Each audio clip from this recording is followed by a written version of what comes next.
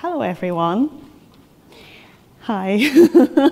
Okay, maybe before we start, I always say that this is the most important slides because it will have the link to all the slides. So if, because I will reference some other blogs and other more like research done by other people. So if you're interested to look into it, you can get the whole slide deck. You don't have to take pictures or anything like that.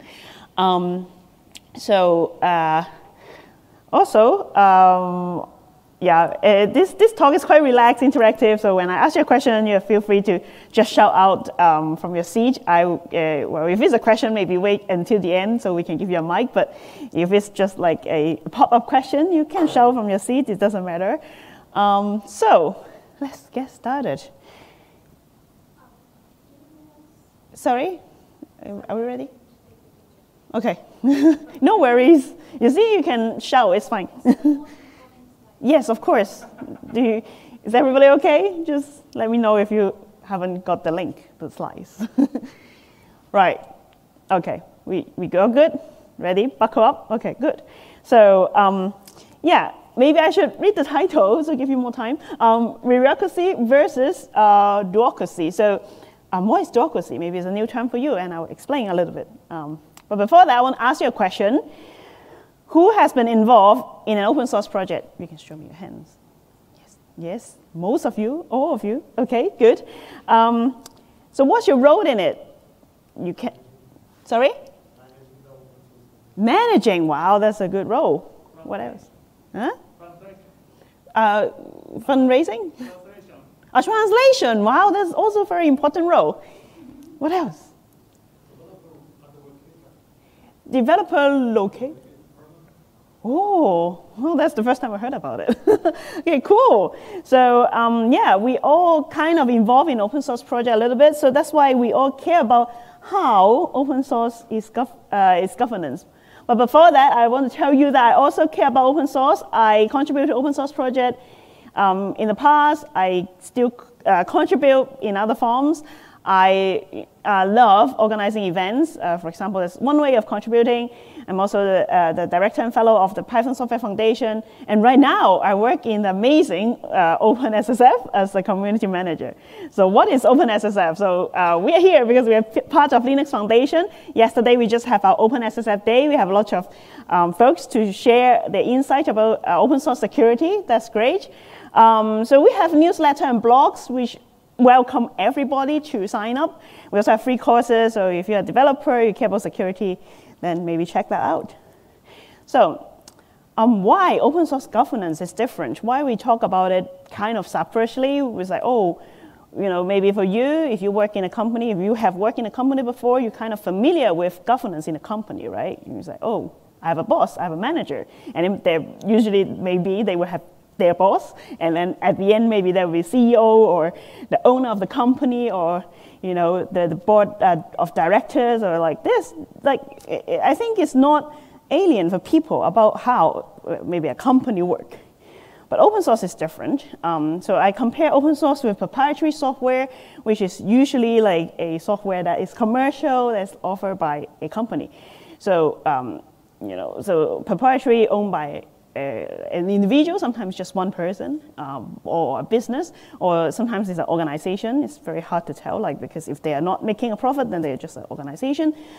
But open source, so what is open source? Open source, like sometimes, you know, we have projects that may be started by one person or a group of people, but they're kind of the owner of the project, but maybe time evolves, like maybe they transfer the project to another ownership, or they are like, okay, maybe they kind of, because the project's so big, they take a step back, they don't write every single line of code of that project. There will be people contribute. Sometimes there's like some community member contribute a lot to that, software. Then who really actually own that software, right? And for open source, a lot of work, like I said, is done by volunteer. So it's like we can't say that that okay, we're like the owners write all the code. But for a proprietary software, since it's like owned by business, usually like they will hire staff to write it. So when you hire staff, you probably will have an employment contract that like all the code that they write for in the work time is actually belongs to the company. So well, that's why there's also the clear ownership. So these will be the engineers who work for the company, who is not volunteer, they got paid. Otherwise, nobody's gonna do free work. In open source, there are some kind of hierarchy. You sometimes, most of the time, you have like some people, they will have the right access to the repos, or they will be sometimes called maintainer, or the owner, or actually they're the leader. The leader of that project. But it's not really rigid because it depends on each project. They may have different governance. For some bigger project, they may have maybe have a steering council, which is a group of people who make the ultimate decision for the project. But for some smaller project, maybe just like they only have one maintainer, and that person will be, in charge of everything. So they can say yes or no to everything. For proprietary software, it's companies, so like I said before, everybody kind of like understand the hierarchy of a company. It's very clear. You know who is your boss. Like who is actually making all the decisions for the company, right? So that's actually very clear. For open source, there's less commitment because they're all volunteers. They can come and go when they have time. They can contribute. When they are busy with other aspects of their life, they could take a pause. They could just take some time off without actually applying for time off. But if you are staff, if you work, you're writing code for proprietary software, then because you're hired, you have commitments that you have agree with that company. So it's a constant responsibility. So if you want to take time off, you have to apply for it. You can't just like, okay, I'm busy, I'm not going to do this now. You can't just like, oh, I want to take a month off because I am a bit busy. So like, you can't do that. So so that's a different kind of structure here. So open source, a lot of time is user-driven. So a lot of time how a project evolves depends on the user who may actually be contributor themselves. There may be forums that people discuss, oh, actually, I wish this feature could be implemented, then it will be much easier for my use case. Then people may agree or disagree, or they have other opinion or stuff, or they have discussion. For proprietary software, it's mainly profit-driven.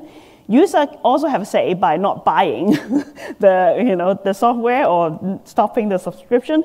But at the end of the day, how a proprietary software company made the decision of what to do or what not to do, they will think about, whether people will like it and spend money on it. So that is profit-driven.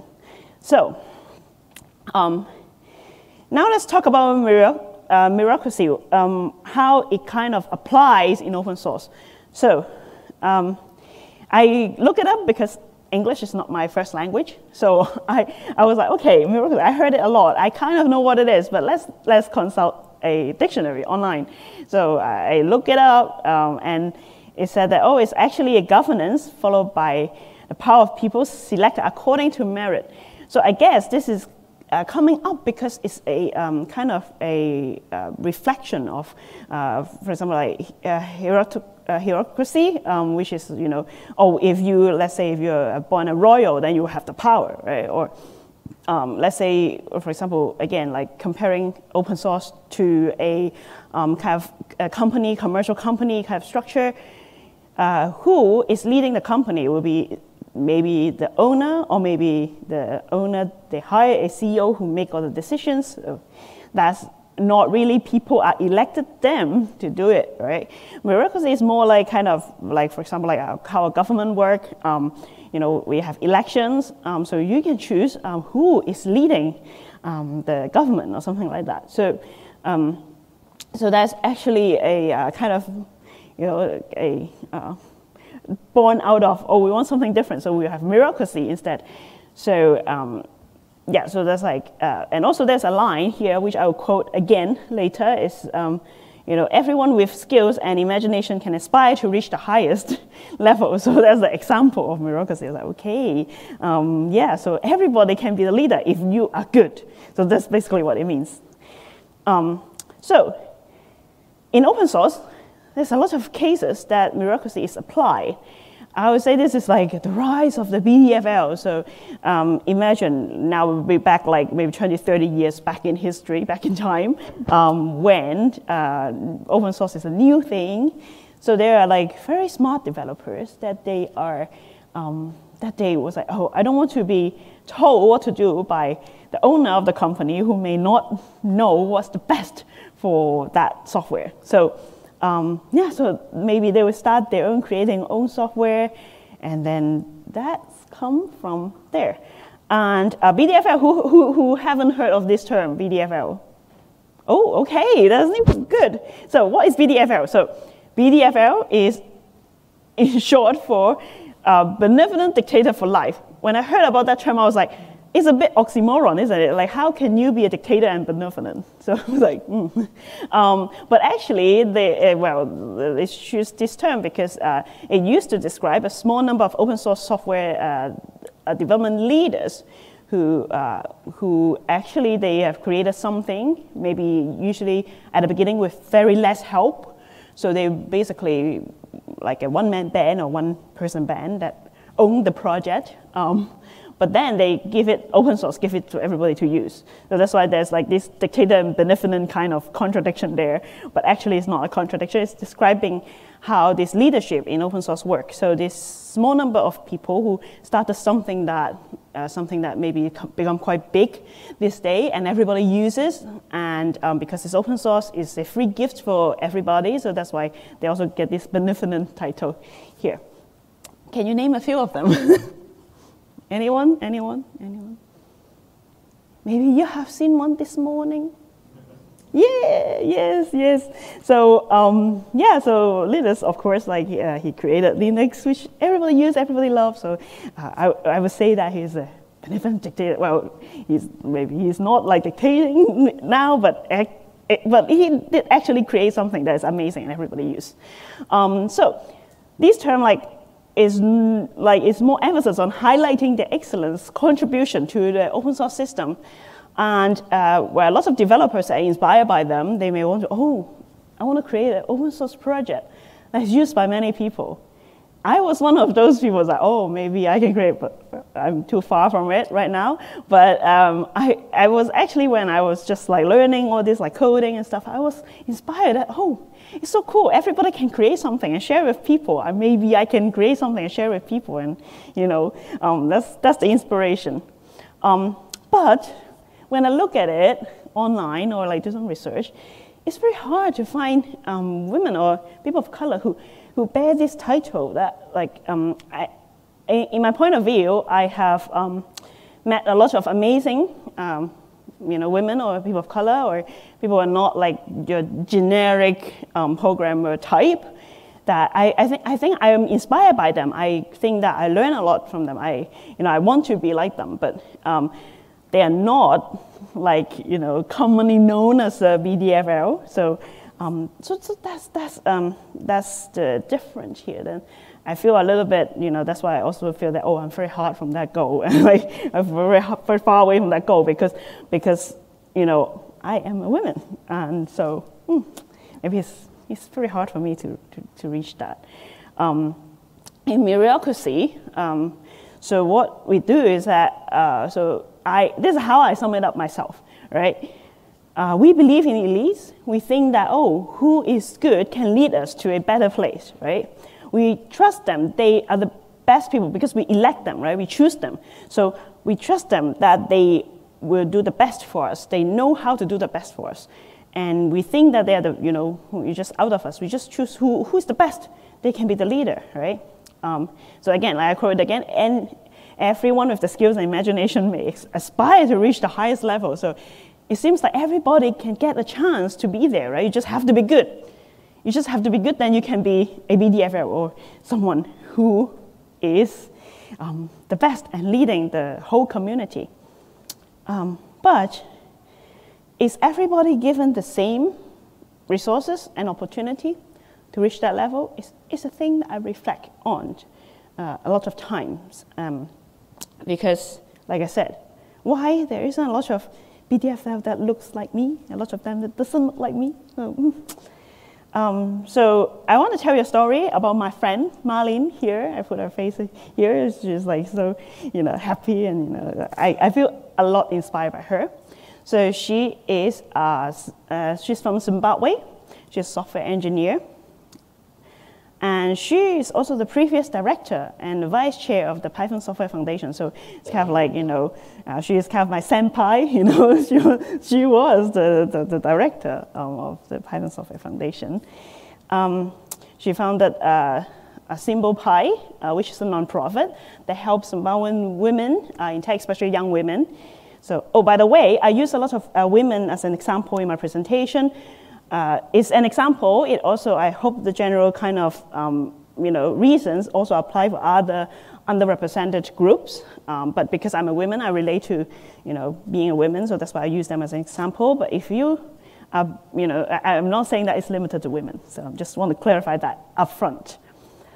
So, why I tell you about Mylin? So, months ago, she gave a keynote at PyCon Italy. And in PyCon Italy, so after a keynote, which talked about diversity and inclusion, I really enjoyed that keynote. It's really good. But then a male Italian, well, I tell from his accent, but I hope I get that right. I am not like, kind of, oh, you speak Italian, that's why you're Italian. But maybe he's a male Italian developer. He asked, oh, I don't see how we are different, right? So he's talking to Mylin. I don't see how we're different. He said that in his eyes, he sees them as equal. And so why, we have to put effort in diversity and inclusion in it. So for me, like, I remember I was sitting at the front with a few friends. We are all like kind of women in the community, and we go like, clutching our fists. It's like, wow, this is a really challenging question, and and so it deep down inside us, it makes us feel a little bit angry. But I can't tell you why. But like, I feel a little bit angry, but I can't tell why. But Mylin gave a really good answer, and it kind of diffused the bomb. It explains everything very clearly. It kind of, these uneasiness in us, like she kind of explained very well out there. So this is what she said. Not exactly her quote, but I'm trying to summarize. So she said that we are not given the same access to resources. So she said that when she was young, she don't have an access to computer. She only started having like, kind of, using computer and do some programming when she was studying, in university when she was 20. So she said, compared to you, she did not grow up in an environment that was supporting her career as a software developer. So at that time, I was like, suddenly I realized that, oh, actually I was the lucky one, because I was lucky that my dad is a computer geek. And so we have computer at home. So when I was young, well, all my classmates doesn't have a computer at home. I do have a computer. So I was the lucky one compared to Mylin. I also think that, oh, yes, actually, that's the difference. That's how we can't assume everybody get the same chance to be good, right? We are not on the same level playing field. I think a lot of times when I explain to people, so some people sometimes like, I feel like everybody can be an ally. It's just that they need to understand, because, how to let them understand and step into our shoes and see, oh, how a woman in the tech community feels. Sometimes, you just need time to explain on that. So it's not about one's ability. It's not like, so maybe that question from that Italian developer, like he's on a good intention, saying like, oh, I don't see that ability-wise, we are different, right? But there are differences on other aspects. For example, social expectation. So for example, again, like I was lucky in some aspect, but I was also like a girl who grew up in Hong Kong, in the East Asian culture. So in my culture, when I grew up, it's like girls are not encouraged to study, STEM subjects, science, engineering, computer science. Those are boys' subjects. So So yeah, a social expectation. Nobody inspire you to become a developer. No one inspire you to, to be good at that field. Also, access to resources. I'm one of the lucky ones, but I can imagine, for example, my classmate who may be from a family that like maybe not having a very high income. They would have very, they don't have access to a computer at home. So at that time, I remember there's like the government trying to improve the computer literacy of the general public. So you can go to a library and use a computer, but that's very limited. Those computers tend to be very dated. So so imagine that if you grow up, the only way for you to play games or is to either during the computer class or go to a library. So that's very limiting. Compared to someone who is like as lucky as me that like your family got a computer at home, you can access it whenever your parents give you permission, so which is very convenient. So we are not giving the same opportunity. So even nowadays, I'm talking about, for example, when I was young, which is like 20 years ago, 20 some years ago. I'm giving out my age now, but even nowadays, if you think about some countries, they may actually still, when I do some workshops in an African country, sometimes they will bring a very dated laptop. They may have to share with someone because they don't have one. So, so imagine it's still a problem nowadays that not everyone were given the same opportunity to have access to all this technology and things like that. So Meritocracy, it seems like it say that, you don't have to be born in a royal family to have the power. You just have to get good and then you'll be the leader. But it's still not saying that everybody is equal. Everybody is having the same opportunity. So will something else work? So recently I learned a term from my colleague that, there's something called Do-Ocracy. What is it? It's like a funny name, right? It's like you stick two words together. Like, okay, let's have a look. So Do-Ocracy means that it's an organization structure that each person will choose their role. Basically, they put their hands up and volunteer themselves and say, I can do it, I would do it. And then they got to do it. Nobody will say, no, like we have to make sure that you are the best person for that job. It's not worked that way.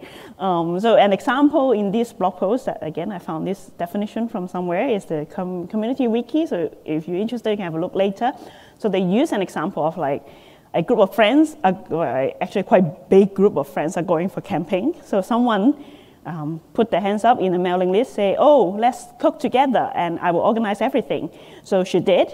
But then if a new person joined and he or she being a bit rude and say like, but why she got to say like decide on what we eat and why we do it this way, why we all cook together and do this. And well, because she is the only person who volunteered herself to arrange the meal for everybody. Nobody else say a thing or volunteer themselves. Maybe someone, if you are in that group, you can be like, actually I want dessert, maybe I'll provide dessert. Then you got to choose the dessert, right? So whoever put their hands up and volunteer themselves got to do it. Like nobody say like, for example, you offer to bring some cake, nobody say, wait a second, I don't know if your cake is good, nobody say that. So that's the Do-Ocracy, governance or community model. So now, Do-Ocracy, right? You don't have to reach the highest level. We don't have to prove that you're the best person to arrange the food or make the cake or, so we just let you do it. Everybody given a chance. So maybe you're in charge of the cake, then maybe I can in charge of something else. Maybe I can in charge of like, I could make some salad. I don't know. So, if you want to do it, then nobody's stopping you. You're given the chance to do it. There's no gatekeeping. You don't have to do a taste test before we let you to prepare the cake or salad or anything for everybody. Is it good? So is that a thing that we can use to remove all this like inequality and bias in the Meritocracy model? Let's look deeper into it. I would say that open source is kind of Do-Ocracy. It's not absolute Do-Ocracy because there is always a case that you would come across, then you think, I still haven't get the trust from the community, so I can't do it. There is the case like that, but open source, it's always some more work to work on. So a lot of open source projects, you can see how many issues they have in their GitHub or whatever repo, that there's always some more work. Even if it's not there, then if you offer your help, if you talk to someone, they may be like, oh, I think you can help this. I think you can help that. So there's always something to work on. Or if, let's say, you suggest this new feature and the community was like, no, we are not sure, we are not going to pour that in and stuff. Well, you can derive your own project. You can make a clone and then like, okay, I think that feature is essential, so I would make a clone, add that feature and see if people are using mine. You know, it's kind of like, if you want to do it, you can do it. Nobody's stopping you to clone it. And less gatekeeping. There's still some gatekeeping. Like I said, sometimes, like for example, you want to implement a new feature, you need to get the consensus, the agreement from the maintainer, from the user. You know, there's still some gate. But compared to a proprietary software, which if you want to change a proprietary software, you either need to apply for a job in that company who offer that software, or you have to write a business proposal to convince the owner of that of the project to, you know, adopt your idea. So it's less gatekeeping. But is open source open to women? So this is a question that I have in my mind, and I have it in my mind, and I think about it a lot, and I saw a very good analysis of it here in this. So this is, again, it's a blog post. There's a link there. So what they do is that they do a little bit of statistical analysis. They do it on GitHub. It may not, so take it with a grain of salt, because not everything is on GitHub. Not every contribution to open source is on GitHub. So, but, well, GitHub is a popular place to put your project, so it's kind of like a general reflection of how it is. So the result is only 5.4% of the GitHub user who have over 10 contributions from the random sample are female. So what they do is that they use a tool to check the profile of the user. So maybe they kind of check their social media to see if they put a pronoun, whatever. I don't know how it works, but you can dig into it. But they're using a tool to check, to identify whether that user is a male or female or other gender. So that's what they do. It's only 5.4%, and they counted. There's another number, I think it's around 6 for all the users who made a contribution, but this is like over 10 contributions. So anybody, I would say anybody make over 10 contributions are active contributors. So only 5.4% active contributor for any open source are female. So according to this study. So, wow, it's alarmingly low rate. So inside the article also mentioned one thing, which I also resonate a lot, is that among women who join the tech industry, 56% leave by mid-career, which is double the attrition rate for men. So imagine if you look at the industry, right? The more senior you go, the less women there will be, because there's more women leaving than men. That's one woman that I will mention later, that she also kind of take a break from her career. But I can tell you her story later. But I want to tell you about the Python core devs, because again, my background is in Python, so I'm very familiar with the community, and so I think that I would tell you an example that I'm familiar with, but it's not limited to Python. So Python core devs, who are the Python core devs? So they are defined as developers who have commit rights to the Python project, CPython project itself, which is the standard distributed Python interpreter on GitHub. So who have the commit rights to that project? There are 8 women in it. Do you know how many out of 8? How many, out of how many there are 8? Any guess? No idea? Out of 87 active ones. So these are only the active ones. I think there's 120 something in the whole history of Python core devs. So it's less than 10%. Well, it's better than the 5.4, but still very, very low number. Why? When I just started in the Python community, I was inspired to be a Python, core dev. But then I was like, oh, look at the number. It's very hard. It's very hard for me. But But the community is a Do-Ocracy community. Whenever I try to offer some help, there's always something to do. People will be like, oh, you can do this, you can do that. You know, there's a lot of issues. You know, if you look at Python, there's a lot of issues. But when it comes to technical leadership, there's still a few women. Yeah, if you look at the number, I don't have to explain more on that. So why is there so few female core devs? So what is lacking here?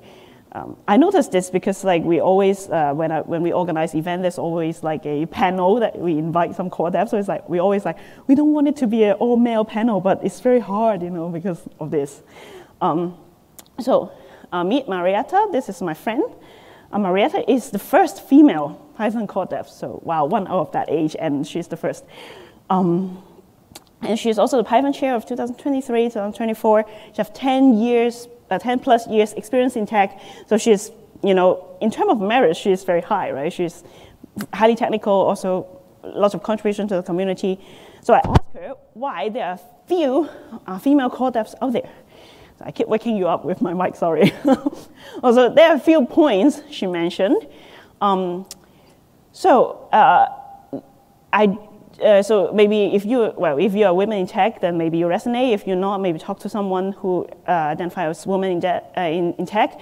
So a woman has to work very hard in a job to get recognition compared to their male peers. So like Linus said this morning, if you want to be, you know, achieving something in open source, you have to spend long and committed time for a contribution. That could be outside of your job, because a lot of companies will let you, you know, spend time in your work hours to contribute to open source projects. So this is extremely hard when you have to sometimes maybe work extra hours in your job, and then you have to work on top of that for open source project. It's even harder when you have families. So Marietta, she got 2 kids. I was like, how can you manage? I don't know. So another factor is that there are COC enforcement there, the code of conduct enforcement, make sure that it's a safe environment, but still microaggressions still happen. Those are instances that are very hard to report. It may be just like a attitude that is not very nice, that, you know, it doesn't make you feel very welcoming, but still it's not an absolute thing that you could report. So that's still a problem there. So what went wrong with D&I effort? Nowadays, a lot of tech communities put effort in D&I, but why? Why we still have problem? Why we are like still having this microaggression, or maybe, oh, why there's still a few women in there? Anybody heard of this one? This tweet, sorry, it's a bit small, but it's about a conference that has been discovered by this. I followed, he's a tech reporter. I follow him on Twitter or X, whatever. So yeah, it's a tech conference that he discovered. They don't do CFPs, they don't do cover proposals. They only invite speakers. And out of the 3 women that they invite, actually 2 of them are not actual person. That's what this journalist discovered. So, what are the problem here? Why people need to fake, you know, fake female speaker profile? It's the first time I've like heard of that. Is it because like for some company or organization, they think that diversity and inclusion is just a slogan, right? Or nowadays, if you don't put like diversity and inclusion in there, you will get canceled. Or if you have like all like cis white male speaker lineup, then you'll be called out, you know, you'll be boycotted, you know. Is it like that they're just, oh, we have to do it because we got the pressure? Or they just like try to make the numbers look better? I suspect it's a thing that happens a lot in a lot of companies when they write the report, diversity and inclusion report. They try to up the number. They will try to maybe include some non-tech roles. Employee us, you know, oh, we have a lot of female in our company, or we have a lot of like, you know, non-male in our company, or so it's just they would just want to make the number looks good, but actually, for example, let's say, oh, they don't do all this thing. It's like how many non-male developer out there, but that counts all levels. So, you know, like I said, maybe the more senior you go, the less women or less like a non-male developer there will be. this I heard a lot. I've talked to some organizers, like, why you can't find female keynote speaker? And they would say, like, well, I mean, we choose keynote speaker, you know, for their merit. So we just can't find enough women. There's not enough women out there that we think they have enough merit. Which, again, like, I got angry sometimes when I heard this. This is an excuse. This is like, you see the problem, but you are just trying to, you know, not solve the problem and, you know, just use it as an excuse to let it slide. They're just avoiding the fact. They're just trying to, like, you know, ignore. They don't even ask for help, which is also, like, again, make me angry. It's like, talk to me. I can try to help you, you know. What can we do? We have to acknowledge the problem. We don't, like, you know, oh, this picture, by the way, this picture is you know, I don't know if you know, because I grew up in Hong Kong, this is what we say when there's a thief trying to steal the bell. So it's like, oh, if I touch the bell, it will ring. So I cover my ear so I don't hear it, so it will be fine. So, okay, so it's kind of like that, right? It's like, well, avoiding the problem, I pretend that it's not there. So acknowledge the problem is the first step. So it's the first step that we have to do it. We don't avoid it, we acknowledge it. We understand it. How to understand? Talk to underrepresented folks. So a lot of times, like, I'm a woman, I can only resonate with the problem women are facing, but then maybe, for example, if I want to know someone, let's say someone with a disability, how tough they are, I don't know. I have to talk to them and, like, be honest and be humble and ask them how we can help you, how we can make it better for you, right? Effort to work on it, again, like, it's an investment. You don't know, like, the return doesn't come immediately. You know, I've organized conference that we provide childcare, nobody was using it. We provide, like, human speech-to-text translation to help maybe folks who can't hear or can't understand English, or to help, but you have to keep working on it, even though you don't see the results immediately. Continue, constant effort. You know, you can't just, like, try it once, it doesn't work, let's give up, you know. No, you have to keep doing it. We go from a conference that, like, nobody used the childcare, we just provide it, to now we have to book extra childcare because everybody's bringing the whole family there. They bring their kids, they bring their spouse, so the spouse can learn about tech, and wow, that's amazing. So we have to keep on doing that. Support those efforts. So if you know, you can support, you can, for example, financial support, you know, those accessibility things are not cheap, so financial support is a good support, but other support is also welcome as well, volunteer or, you know, anything. So I would call that supportocracy model. So support, I put the ocracy at the end, so supportocracy model. So this is the model that I made up. I think we have to provide opportunity and support that underrepresented groups need to be successful in leadership and community. We can't just say, like, oh, come on, just get good, you'll be there. Or, like, oh, spend some time in it, just, you know, volunteer yourself. You have time, right? You have time. Not everybody have the same amount of time they can spare. So especially for underrepresented groups, we have to give them support if we want a diverse community.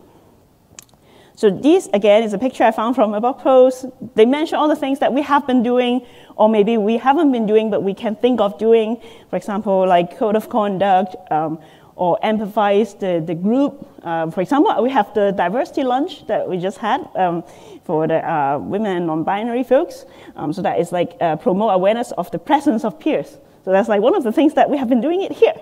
So there's also a lot of other things. Some of them we are doing, some of them we can do better, some of them we can now start doing it. So you can have a deeper look in it.